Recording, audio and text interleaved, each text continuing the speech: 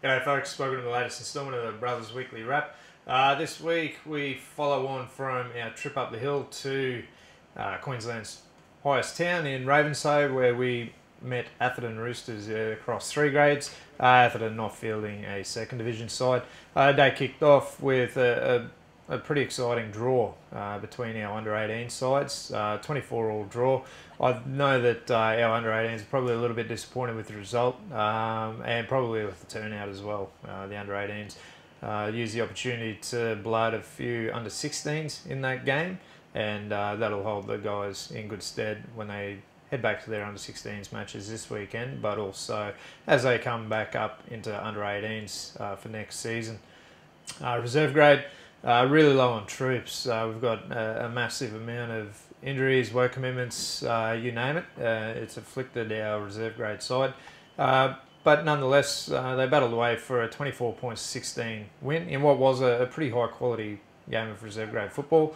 You watched the game and you wouldn't have thought that it was first versus last on the table. It was quite an evenly matched side, and captain coach Callan Dunbar was in absolutely everything and really steadied his side around really well and was responsible for their win with a great performance. Moving on to A grade, with the fall of the sun and the real drop with the temperatures, came the A grade clash.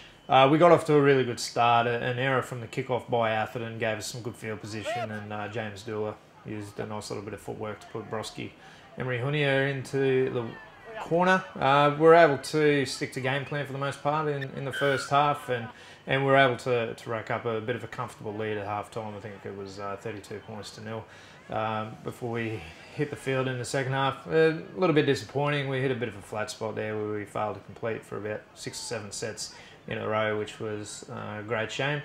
But we did manage to finish strong, scoring a couple of tries in the last 5 minutes, which was pleasing, and allowed us to run out with a 54 points to 14 win. The boys had a fantastic trip back on the bus on the way home. We always love the away trips, and it was certainly fantastic heading all the way out to Ravenshoe. It's obviously a cold spot, but it's also one of the best grounds, I think, that you can watch a game of footy from. It's got a fantastic natural amphitheatre feel to it, and yeah, fantastic ground and facilities, and we'd really look forward to hopefully getting back there in the future as well for more CDRL games. And as a part of that, Ravenshoe Junior Rugby League, they hosted a fantastic day. Nothing was too much trouble, and I'd really like to commend them on the efforts that went into making the day the success that it was.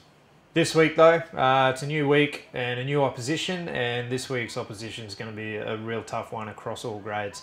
There's no love lost between Brothers and Kangaroos, obviously old-time nemesis of each other. Kangaroos found a bit of form of late in the A grade competition. We said earlier this year, after we'd played them at Vico Oval, that it had been a false ruse all year. They'd been decimated with a mountain of injuries, and they really aimed up in our game against them in round 1.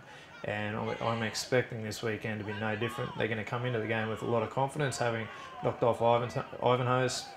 Certainly expecting Kangaroos to come in full of confidence. They're going to be a formidable opposition. They're playing with a lot of confidence, having knocked off Edmonton and Ivanhoe's in the past 2 weeks, and they'll certainly be keen to add our string to their bow.